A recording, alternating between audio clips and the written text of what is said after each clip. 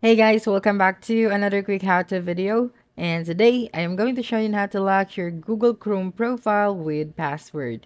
The first thing that you'll need to do is to launch your Google Chrome application on your PC or laptop, and then click on the three dots at the top right corner of your screen, and then click on the extensions. Now you'll be able to see the two options, so just click on Visit Chrome Web Store and then click on it.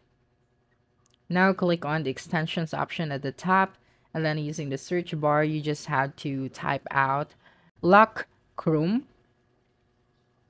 Okay, that's right.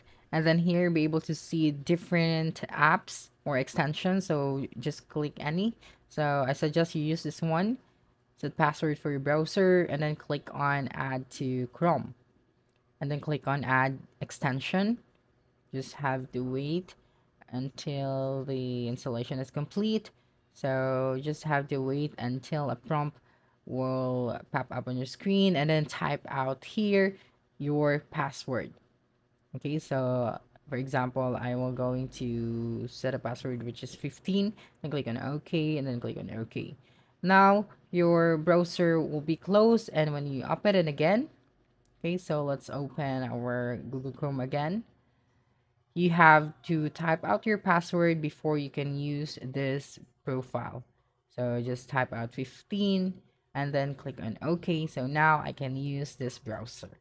Okay, so that's a wrap. Don't forget to like, subscribe, and hit the notification bell for more quick how-to videos next time. Adios.